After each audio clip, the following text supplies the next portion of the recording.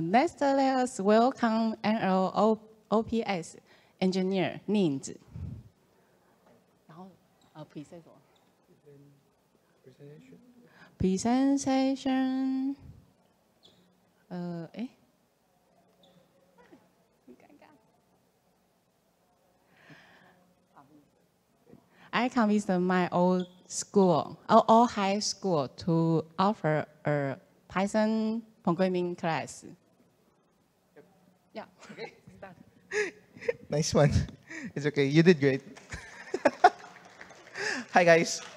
I'm going to try to talk slowly because this is an English talk. And this is basically just a storytelling on what happened. Because for those of you who don't know, it's very difficult for anyone in the Philippines to implement a new curriculum or a new class, right?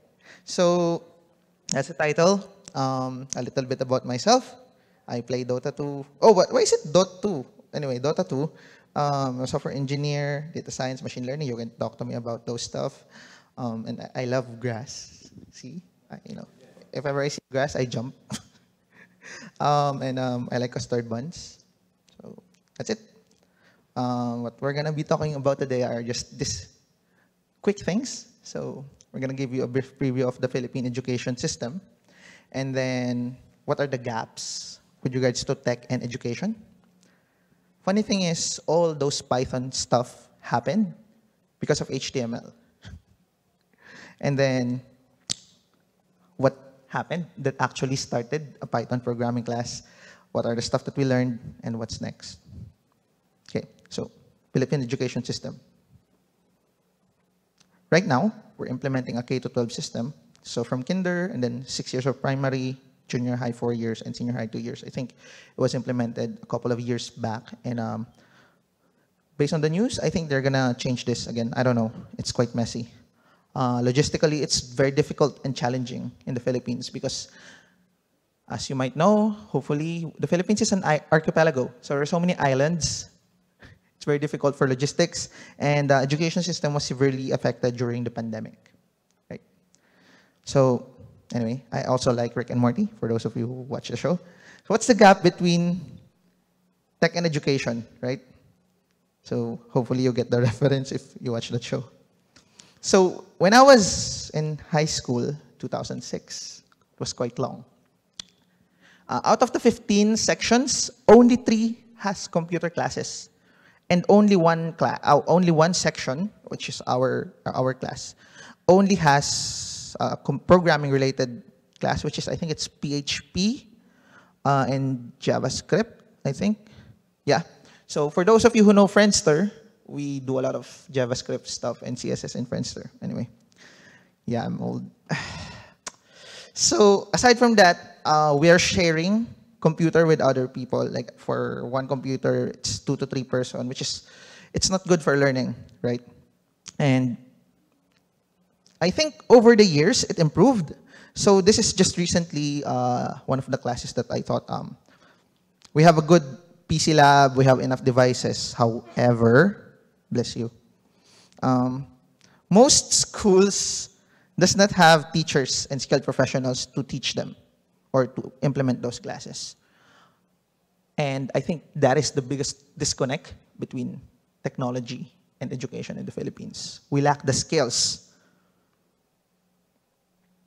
Now, logistic issues, yeah, we don't have the good machines and stuff. We still have resource problems.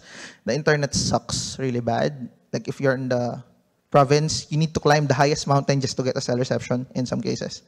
The maintenance of the computer lab is also expensive.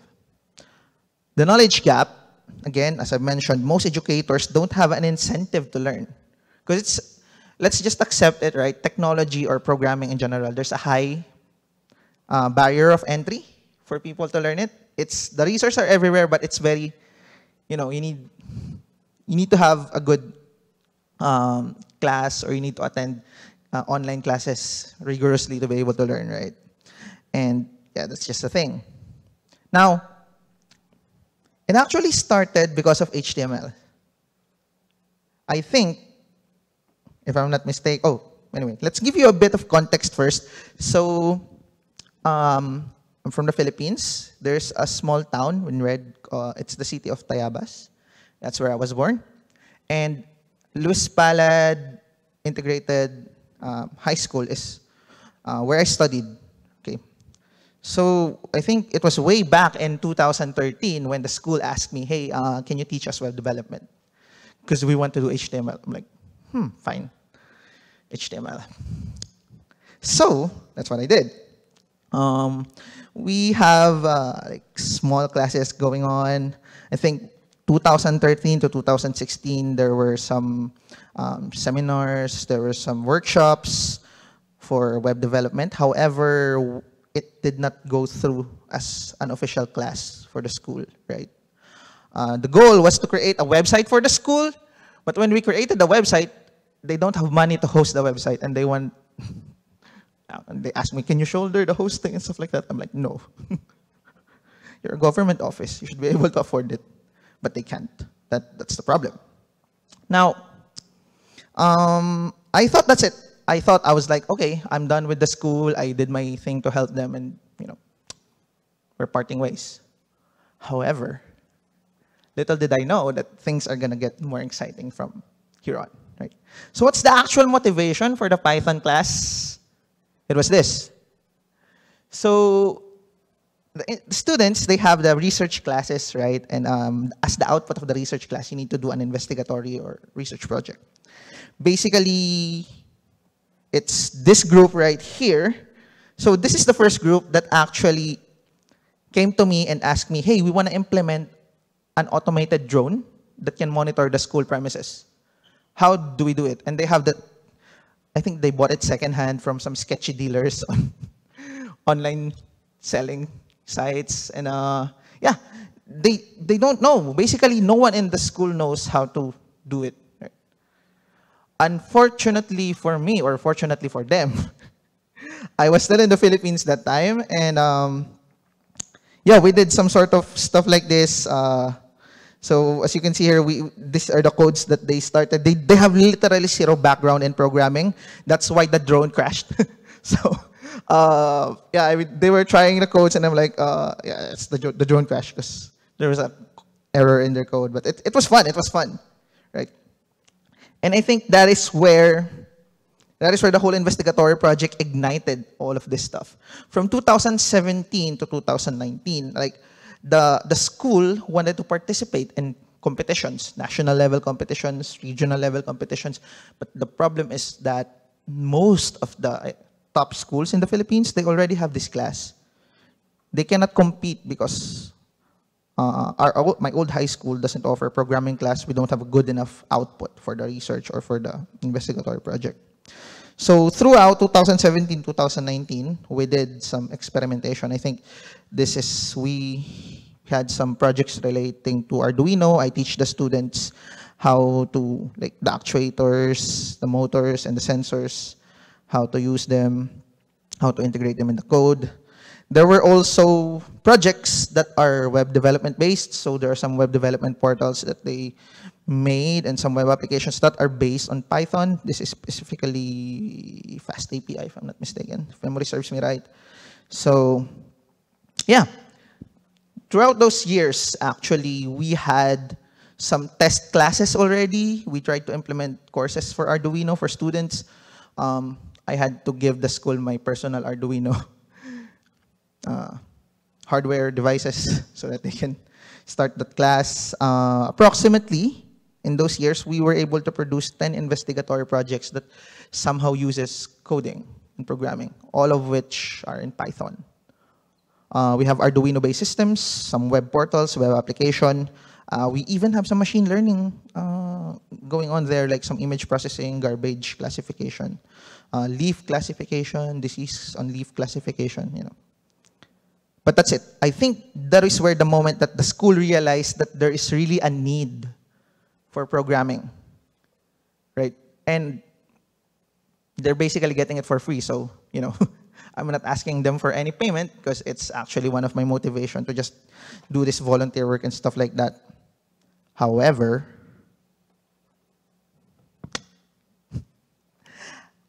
it just doesn't scale. I'm tired. So there are times that I'm like, oh my God, there's another group of students that need to consult with me. You know, it's okay, 1 or 2 group of students, fine. But then there are like 5 group of students, 7 group of students, 10 group of students. I'm like, come on, something's wrong here. I need to do something, right? I need to scale myself. But I can't. I can't scale myself. And COVID happened, 2020. I posted this because everyone's in lockdown. I was like, maybe I can teach some programming class or Python class online. So I set this up together with some of the teachers. I got a lot of response, and there were about 25, 27 people who joined, 4 of which are the teachers from my old high school that are going to teach Python programming class. So we use this opportunity to be able to design a course that is self-paced, because all of them basically have 0 knowledge in programming, which is good. We can make this as a good learning experience for us to be able to make a self-paced course. We tested it with the teachers, and I invited some of the previous students to also assess if the course is easy enough for them, right? So I just want to thank these 4 very supportive teachers right here. I think it just so happens that my energy and their passion matched towards building this course. So we were able to just dig in and make it possible. So these are the guys that are actually teaching programming, and they are spearheading the initiative of the school to go full tech, you know, digital, attend conferences and everything. So after that class, the school year, we were able to implement our Python programming class. Right. So this is some sort of like the rough idea that we had back then. We're going to start with grade 7, grade 8, and grade 9.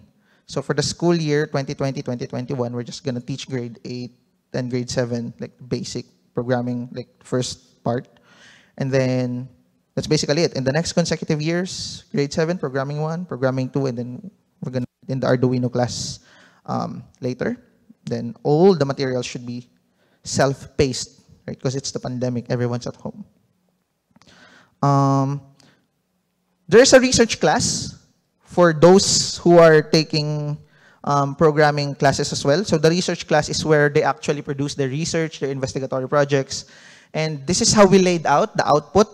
So in conjunction with the research class, sometimes for grade 8 and grade 9 and grade 10, we require or encourage them to produce a programming or a research that uses Python for their output, right? And this is just basically the scope for programming 1.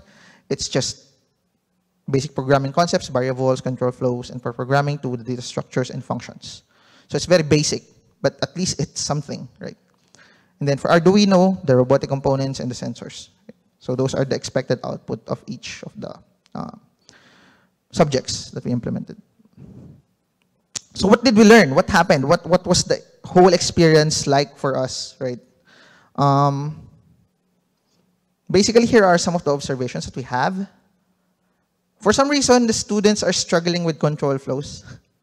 Well, I think it's quite, you know, if you're starting from scratch and you have so many other workloads, it's quite difficult, which is totally understandable. And I think we might need to add, or we might need to subdivide the class even further, maybe add another programming class, just to make the focus of each class better. We added capstone projects, and it's actually a good way for them to retain what they learn. We were surprised by some of the projects that were produced. I'm going to show some of it to you later. And then there are always those rockstar developers, you know, that they will always excel no matter what, and they pretty much get bored. So one of them, when there's a class, when ChatGPT came out, and then one guy just basically uses the ChatGPT API and everything. I'm like, really, you did this? How old are you? So I'm like, you know, there's always that guy, right? There's always that guy that will do something extraordinary. So we need to take this into account, right? We did some pilot special classes, which I'm going to show you later. So as of the moment, since 2020, there are around 8 successful programming classes that's been going on, which is quite a lot, given that it's just, what, 2-3 years ago? And this just all started because I'm just too tired So previous students actually also have taken computer science as their course in college. So they were like saying that, I like computer science now. And then when they started college, I don't like computer science now, it's too difficult. So as of 2023, like this school year alone, we were able to produce, how many? 9? 9 programming related research projects, which is quite nice, I think. That's awesome. From zero, like several years back, right? We also have this, so I think they also started joining and winning competitions, which is nice. Last year, we held the first Python marathon competition in the school itself. So that's a thing. We are planning to expand on that idea going forward. We have the capstone project. So we're quite surprised because they used Pygame. I mean, no one taught them how to use Pygame, and then they just basically poof, there's a game made of. No, we're like, what? You guys can learn really fast. Okay. There are several adjustments on our side as well. Again, for advanced learners, we are testing some pilot class, which I'm going to show you. One of the goals is to just have this really top performing students and train them, give them all the knowledge that they need. Hopefully they can win competitions and just, invest on their interest in programming.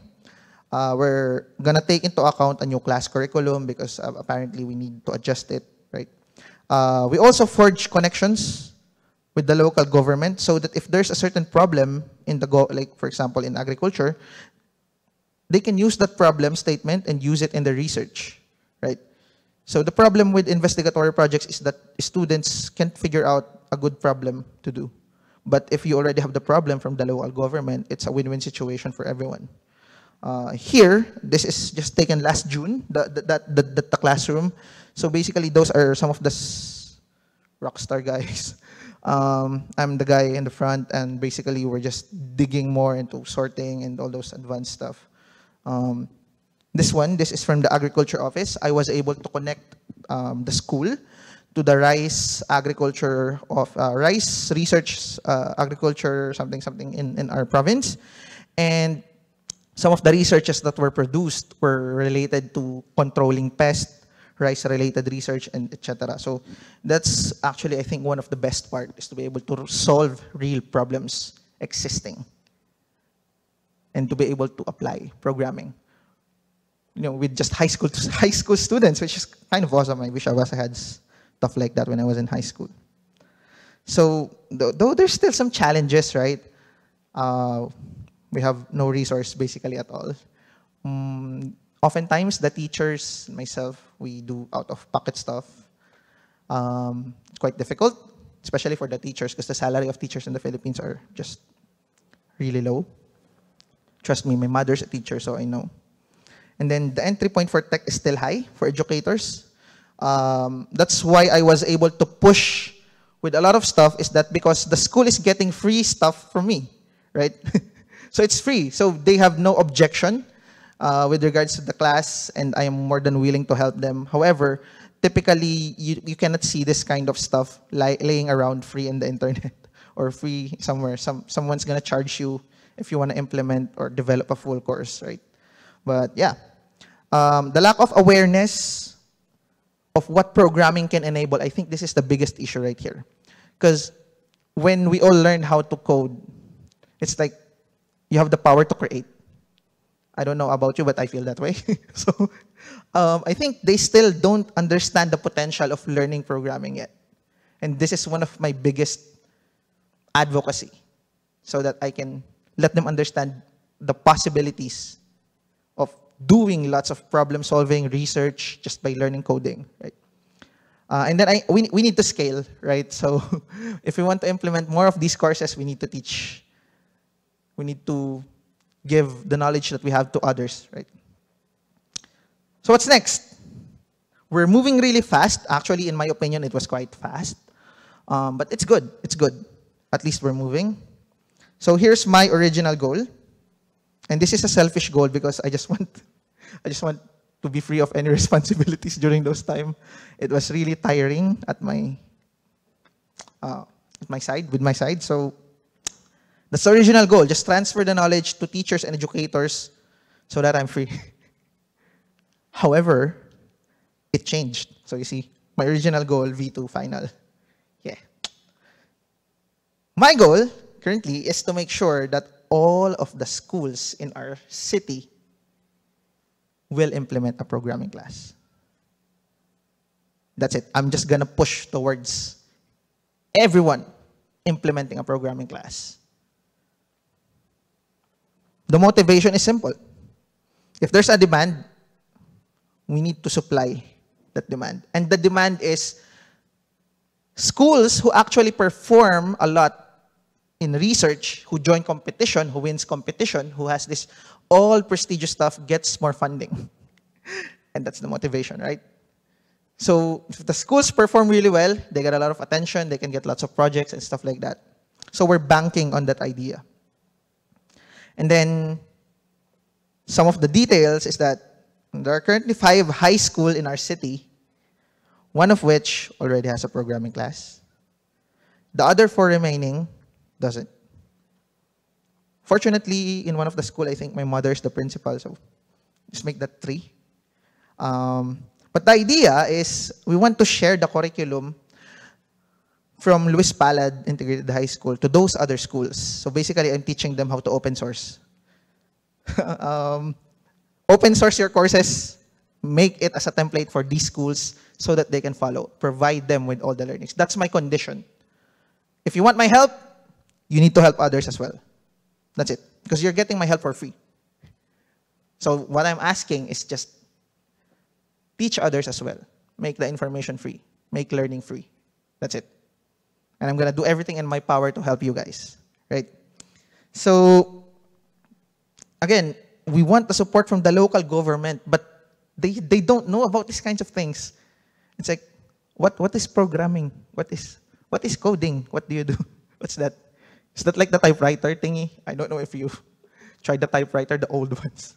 But yeah, we want to raise awareness. We want to show presence. We want to put in their face, hey, look, this is where we are going. This is how we are achieving it. Can you please give us funds? Because we don't have money anymore. That's the thing. Now, in a more long-term goal, I think we want to have a citywide programming competition where, you know, everyone from every school participates. We already started doing that last year, just in the one school. And we want to promote the relationship between government offices and the school so that if the government offices have problem, the schools can come in, do the research with the students, right? And we want to encourage more students to pursue STEM-related courses in college. And hopefully, in the near future, it won't be me standing here. It would be some of our students or some of our educators showing you guys how they used Python in their courses, in their projects, in their research. And I think that's it. So do you have questions? Doge died, by the way. So RIP Doge. Anyway. I'm good. Thank you, guys.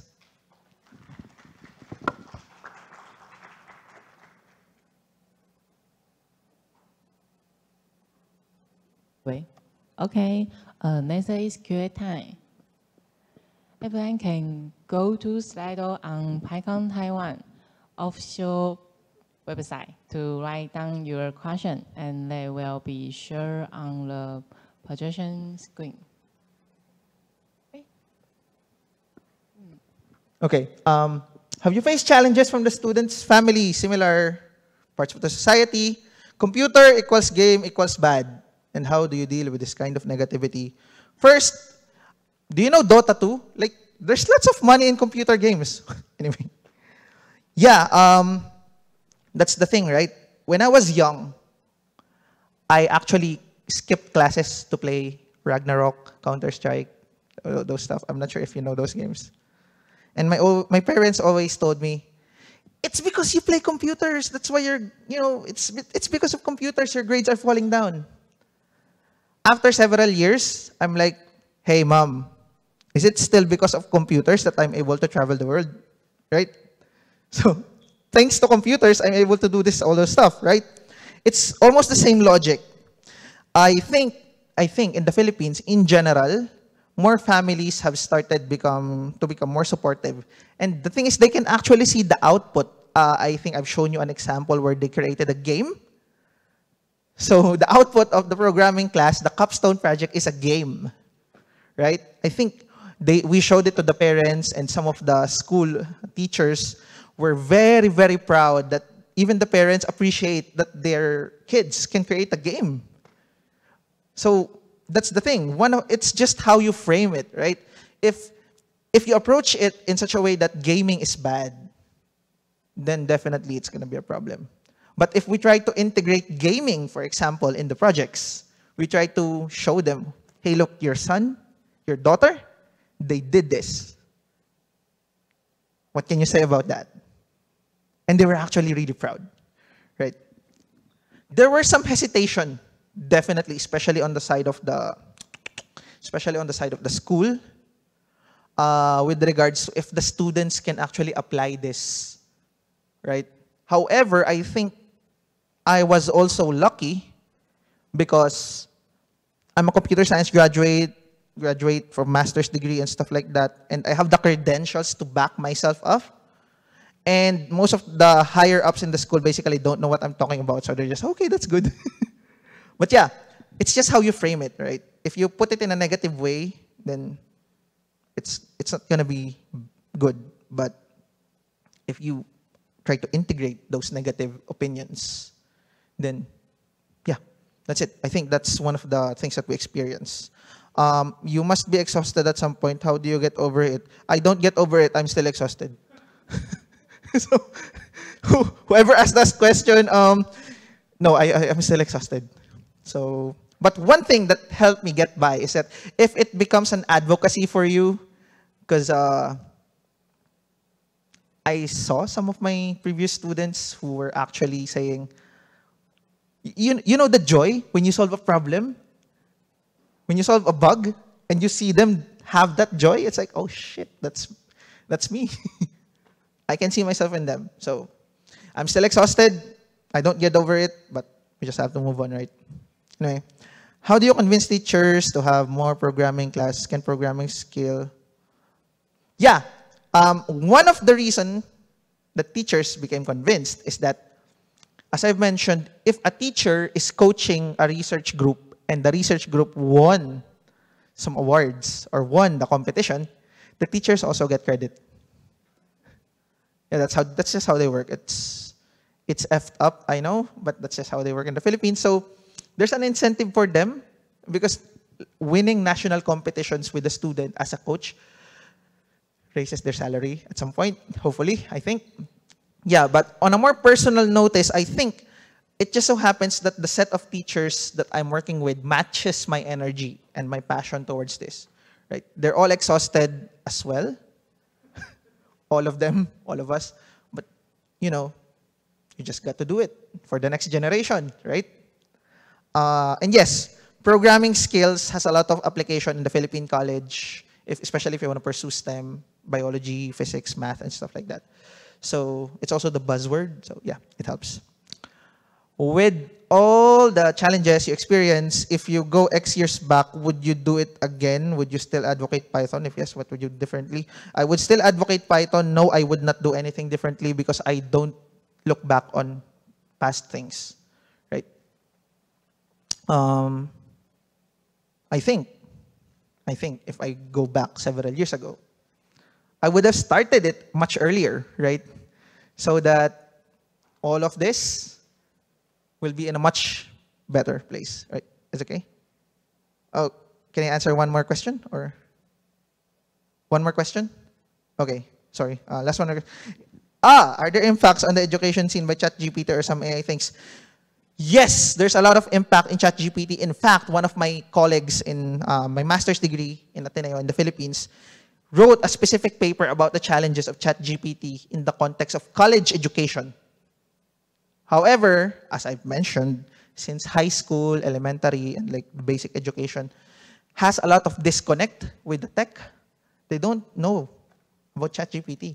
I mean, I know that some of their students uses ChatGPT. I can see it in the way that they phrase some of the assignments and homework, but the teachers, they don't know.